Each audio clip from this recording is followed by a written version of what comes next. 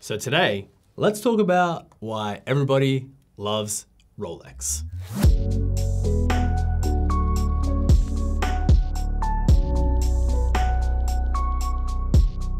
The development and use of tools might be one of the most important steps in the evolution of mankind. We use sticks and stones to protect ourselves, hunt, gather plants, build shelters, and even to create art. Without tools, humans wouldn't be where we are now. Instead of being content with a stone axe, we thought we could hunt better from a distance with bow and arrow. The two ideas became one. We were able to protect and we were able to attack. Thus, the spear was born as well. And we just kept going. We kept pushing boundaries. And of these inventions and innovations, one of the oldest has been the clock. We needed a way to measure time at intervals that are shorter than the day or the lunar month. The sundial was the first way that we did this. And then we had water clocks. Then we had hourglasses, and so on. These were fantastic and incredibly useful, but we became wanting of something else that was more precise. And around the year 1300, the first mechanical clocks began appearing. And then from then on, the clock was everywhere. And now we took timekeeping to another level. It has become a tool purpose-built, not just for timekeeping, but a variety of functional purposes. I'm sorry, Joseph, this is a watch channel, not a history lesson. Hold on, because this is where Rolex comes in. Hi everyone, and I truly do hope that you did enjoy that little bit of an intro today. And yes, today I'm going to be talking about Rolex. And today I'm going to be talking quite a lot about why everybody loves Rolex. Now, before we do go any further, my name is Joseph Delwood. I'm the founder, curator, and host here at 10 Pieces of 8. And today I'm going to be talking about everyone's favorite watch brand, Rolex. Now, before we do go any further, I do want to say thank you for watching our channel. Thank you for liking it, and thank you for subscribing. And if there's anything you want us to touch on, leave a comment below. That really does help. Also, follow our Instagram if you want. It's just a lot of watch pictures, but who doesn't like that? Anyways, I'm rambling. So, Rolex. Rolex were really the first ones to create some of the world's very first tool watches. Watches that didn't simply tell the time, but rather watches for very specific functional purposes. It just so happened that they doubled up as jewelry and decoration afterwards. There's a romantic notion here that Rolex isn't just about luxury for the sake of luxury, but rather it's luxury with a tool-built purpose, which kind of makes it cool. So what are these purposes? Well, let's start with the oldest and the truest, and that is the Rolex Submariner. See, the purpose of this watch is very simple: to go deep underwater into the darkest trenches, the brightest reefs, and the most haunting shipwrecks. This watch was purpose-built. It was made to be water resistant, and the newest version can go 300 meters deep. It's got luminescent hands, and this is extremely useful for when you do go diving. It allows you to read the time with absolute certainty. It's not just about convenience, it's about survival. It's about how much time have we spent underwater? Do we have enough oxygen?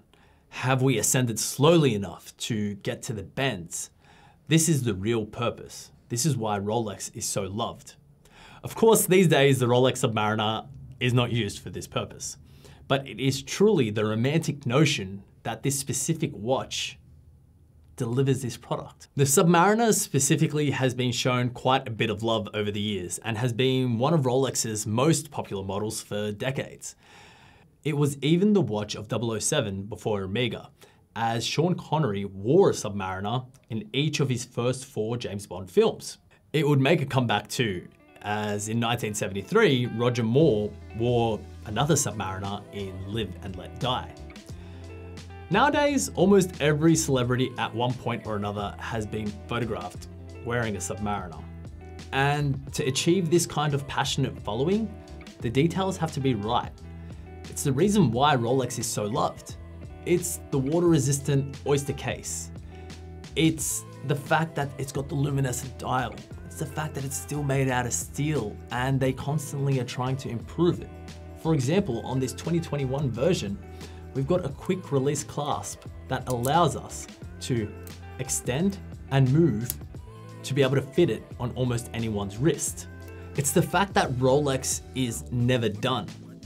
With this newest version, they made sure that it was able to go 300 meters deep and that it was able to get 70 hours of power reserve, not the 48 that its predecessor had.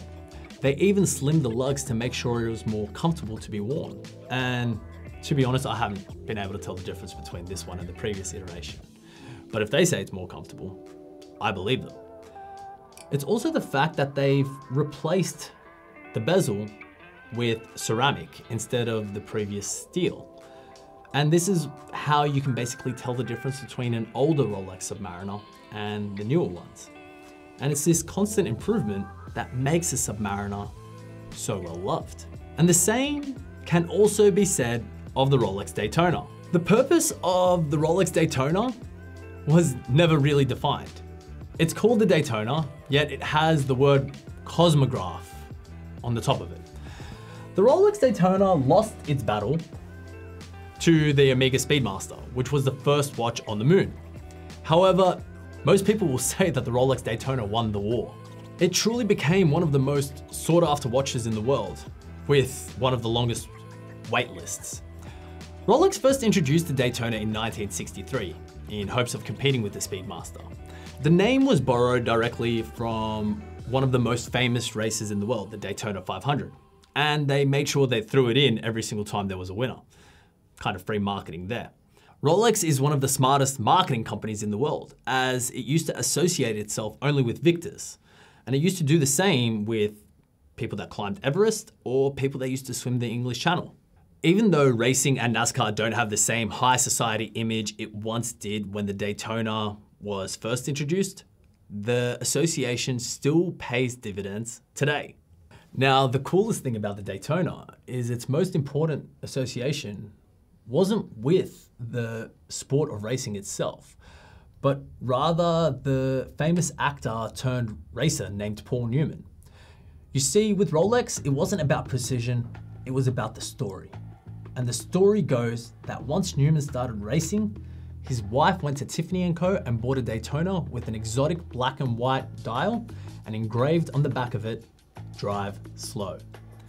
The two-tone dial became so closely associated with the Hollywood legend that collectors started referring to those models as Paul Newman Daytonas. When Paul Newman's myth-making Paul Newman Daytona went up for auction in 2017, it became the most expensive wristwatch ever sold at $17.8 million. With the original Daytona, there was never anything really groundbreaking. It used the Myota movement, and it wasn't the first watch in space like the Breitling Cosmonaut. It also wasn't the first watch on the moon like the Omega Speedmaster. But because it was so closely associated with winners, everyone wanted one. When you watch the Formula One race and you see the Rolex logo everywhere, all you think to yourself is, 1, what is a Rolex? And 2, what is the best Rolex and the hardest one to get? And that is the Daytona. Well, it was up until about 2012, when another Rolex started to gain prominence and started to gain the same mystique that the Daytona did. The watch that I'm talking about, of course, is the Skydweller. And the Skydweller was introduced in 2012. The Skydweller took the concept of a GMT and put its own spin on it, pun intended. It was aimed at frequent travelers rather than pilots, because the Skydweller added an annual calendar movement, and it allowed for people to be able to tell not only what time it is back home, but the month and date too. It was truly Rolex's most complicated watch yet. And Rolex's craftsmanship was truly on show, as the calendar automatically differentiates between 30 and 31 day months, as the date changes are linked to the month as well, as shown above the hour indices. In true Rolex fashion, Rolex designed its watch with purpose in mind. The Skydweller was made with members of the British Royal Air Force who served in the Battle of Britain specifically. While nowadays it isn't most popular with pilots, you will often see celebrities wearing one. Dirk Nowitzki, LeBron James, Conor McGregor, Cristiano Ronaldo, all have been spotted wearing a Rolex Skydweller, making it one of the hottest watches available on the market. But we've reached a point in our history where tools are no longer simply functional. we need them to look good too. Rolex are no exception here, as they have been strong advocates for watches where style meets function. Now, the Skydweller isn't as focused on the function part as it is the good looking part, and it really does allow its style elements to take over its function. This 42mm Skydweller is in stainless steel with a beautiful blue dial. Most people in the watch market know that Rolex's blue is unmatched. Unlike the Submariner, you don't have to worry about things like corrosion or water resistance, because this watch, even though it's got the 100 meters of water resistance, is not used for diving. The outer ring is made out of white gold, which allows for the quick adjustments for the date, the local time, and the current time. So the Skydweller still has that added functionality, but it is a little bit dressier, which is different to the Daytona, even though the Daytona is in precious metal. This Daytona is featured in Rolex's 18 karat white gold, but you wouldn't know that unless someone told you. It features diamond indices where the lume plots would usually go.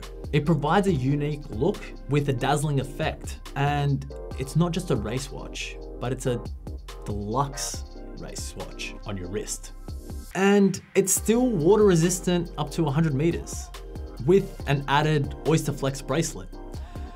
Corrosion isn't a concern with this watch, or at least its bracelet, as the metal within the band is covered in this high performance elastomer. I don't know what that word means, but I know it's good. The watch manages style, comfort, and function all in one, so long as the pushers are screwed down before you jump into any water, of course. But yet again, in true Rolex fashion, everything here serves a purpose. Similar to that of the Submariner or the Skydweller. The design is robust and versatile. And could you not picture yourself in a race car with this on? So these are the tools, and Rolex are the ones that have provided them. People love Rolex because of watches like this. There's prestige behind the name, there's heritage. The name Rolex doesn't just carry a high price tag, it carries the willingness to do better, to try new things, to provide humanity with the tools to be better. We are a long way away from the stone tools that I was talking about in our intro. And we can clearly see here that Rolex continues to innovate, and God knows what we have in the future. So tell me, have I gone into enough detail about why everybody loves Rolex? You can reach out to us in the links below. And if you think I missed anything, don't forget to drop a comment below. As always, you can like, subscribe, hit the bell, abuse me in the chat if you think I said the word Tudor wrong. As always, I've been Joe, and we hope you've enjoyed this moment in time.